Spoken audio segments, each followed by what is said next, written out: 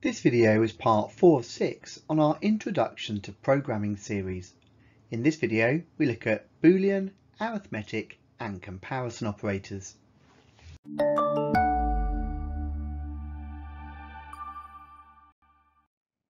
So before we dive in, let's just think about what the arithmetic logic unit performs.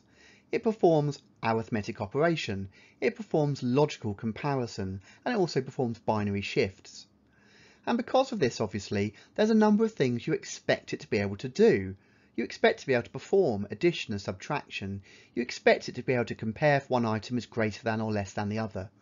And these type of actions performed by the ALU are supported by operators that you can use in all common programming languages. Let's take a look at some of them now. So we'll start with the common arithmetic operators.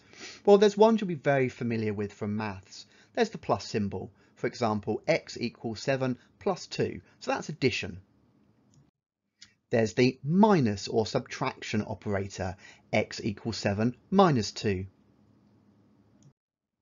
There's the multiplication operator. Now notice here we use the star or asterisk symbol and not the letter X on the keyboard. So x equals 7 times 2. And of course, to round off, there's the division symbol. So for example, x equals 7 divided by 2, 3.5. We then have explanation. So x equals 7 to the power of 2. So that would be 49. We then have modulus. Now this one is one which candidates are often unaware of. So when you're seeing it in the exam, when you write it in the exam, would use the word mod. Different languages sometimes use different symbols. So mod performs a modulus. It means how many whole numbers are left over once you fit the number on the right into the number on the left as many times as you can. So if we've got x equals 7 mod 2, how many whole times can we fit the number on the right, 2, into the number on the left? We can see here I can fit it in 3 whole times. What's left over is 1. So that's what modulus returns. It returns 1. It returns what's left over.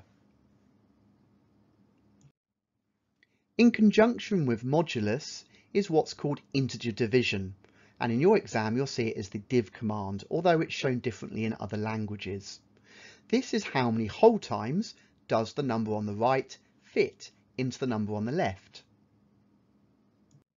So as we can see from the previous example, the number on the right, 2, fits 3 whole times into the number on the left. So 7 div 2 is 3. Now that's important. Integer division is very different from normal division. With normal division, 7 divided by 2 is 3.5. With integer division, so using whole numbers, 7 div 2 is 3. There are also common comparison operators.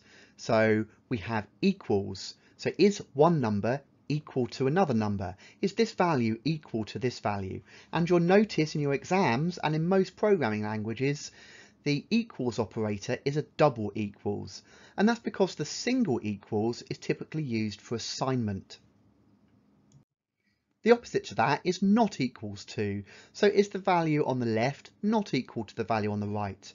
Now there are certainly different ways of showing this in programming languages. For your exam, not equals to is an exclamation mark followed by an equals. We then have the less than symbol, and you'll be used to this from maths. And we have the less than or equal symbol. On the flip side, we have the greater than symbol. And we have the greater than or equal symbol. Candidates also can trip up here in exams when what they mean to use is greater than or equals to, but they accidentally forget and just use greater to. So just be careful here that you're using exactly the correct comparison operator when you're constructing statements. So there are 3 Boolean operators you need to be aware of and how you can use them in programming. And the first is not. So using our little analogy on the right, you can think of that as use an umbrella if it's raining, but not cold. A couple of typical ways you could use this. You could say end of file equals false, so that's setting a Boolean flag to false, and then you can say while not end of file, while not false, and this is the same as saying while end of file equals false. The next Boolean operator is AND. So in our example, wear a coat if it's raining and it's cold, only if both conditions is true. So you can see here we've got end of file and we've set that to false, and we've got another Boolean variable called found and we've set that to false. We're saying while we're not at the end of file and not found, so not is equal to false, then carry out a statement. Both parts have to be true for the whole thing to be true. And the final Boolean operator is OR. So with our analogy, catch a bus if it's raining or cold. And here's a couple of examples. You could use it in an if statement. So for example, if x equals 2 or x equals 4, then run the code for the if statement. Or you could use it in the checking clause of a while loop. While choice is less than 1 or choice is greater than 3.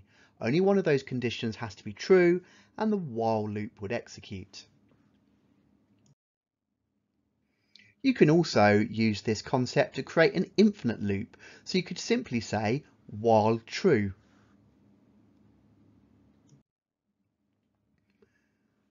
Boolean operators, as you can see, are used in what we call Boolean expressions. And we see these in if loops and while loops and do until loops.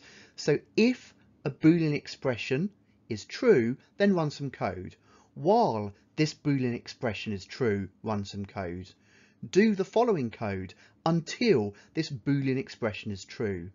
And it's called a Boolean expression because that expression equates or evaluates to either true or false, and also in them we can use the Boolean operators. So if this and this, or this but not that, and we combine them in a wide variety of ways. Okay, so now you have an overview of the various operators you need to know about. Let's actually have a look at them being used in practice in Python. So let's start with arithmetic operators. And first of all, division. So if I do print 6 divided by 3, I get 2.0. 6 multiplied by 2 obviously gives me 12.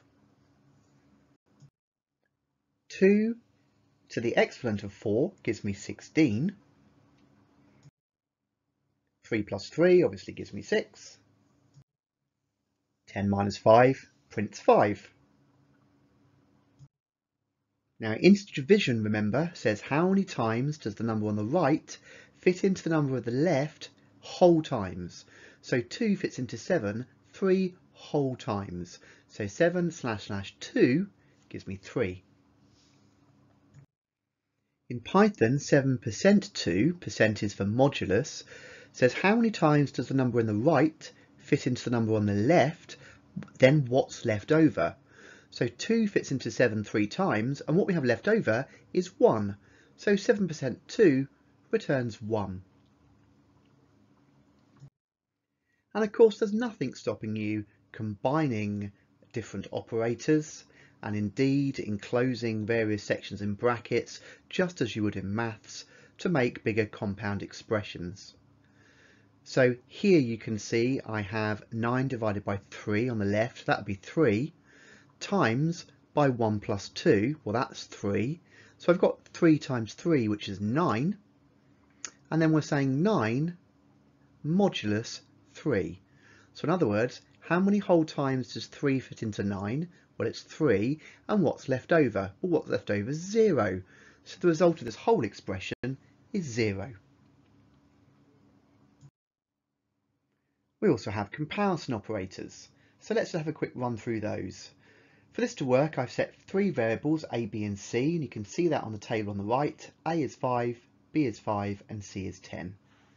So A equals B, well that would be true because A and B are both 5.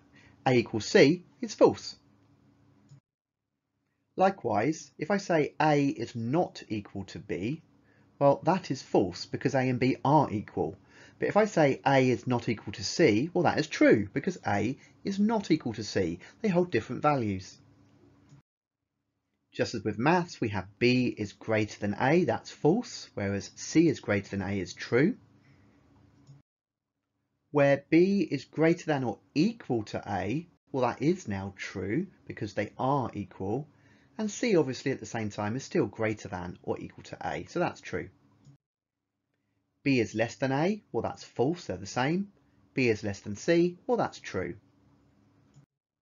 Whereas B is less than or equal to A, well, that's definitely true because they're both 5, so they are equal, and still B is less than or equal to C is still true.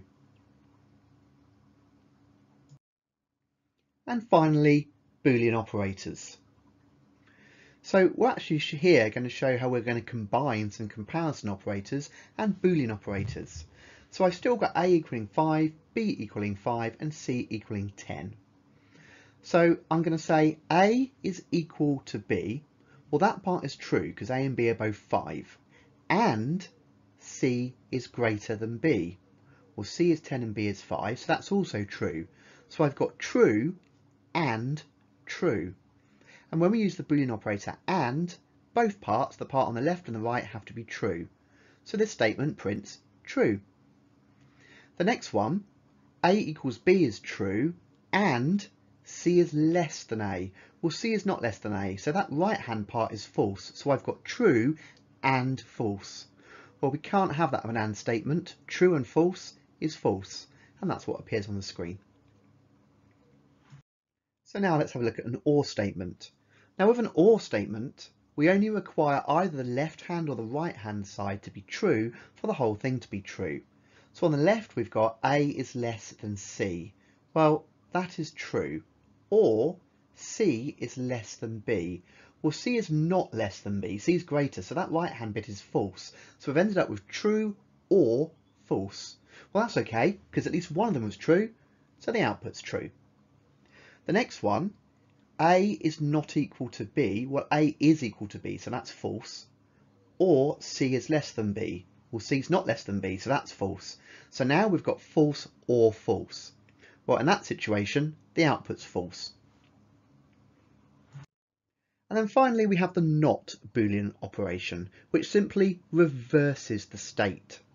So we've got A equals B. Well, A does equal B, they're both 5, so that's true. So then we have not true, which flips true to false. And then finally, we're combining things here. So we've got A equals B, well, that's true, and C is greater than B. Well, that's true. So we've got true and true. So that whole right-hand section is true. But then in the outer brackets, we not it, which flips it to false. Now, just before we wrap up this video, a lot of the examples we've been giving you in Python, but you could well be programming Visual Basic, C#, Java, or any one of a number of other languages. Now, whereas the addition operator is exactly the same in virtually all languages, other operators differ. You can see here, for example, that the symbol for div can be represented one of 4 different ways. What's important here is you understand the one that you're aware of for your programming language, and also you have some familiarity with the symbols or terms which OCR will use when representing questions in the exam, and that's shown there in the first column. So having watched this video, you should be able to answer the following key question. What are the common arithmetic, comparison, and Boolean operators used in procedural programming? We're just going to go over a quick note now about the language guide that's used in your external assessments. So remember, the exam board don't know what language you've been learning to program, so exam questions might use an unfamiliar syntax. Towards the back of the specification for both AS and A Level, you'll find Appendix 5D, where the exam board state, the following guide shows the format pseudocode will appear in the examined components. It's provided to allow you to give learners familiarity before the exam. Learners are not expected to memorise the syntax of this pseudocode, and when asked, may provide answers in any style of pseudocode they choose, providing its meaning could be reasonably inferred by a competent programmer. So, although you don't have to answer in the specific syntax shown in the exam papers, so you are familiar and not thrown in the exam, it's worth downloading a copy of the specification and printing out the appendix. If your school is a Craig and Day subscriber, then ask your teacher for a copy of our Student Learning and Exam Support Guide. This provides all the information you need in a set of handy reference sheets.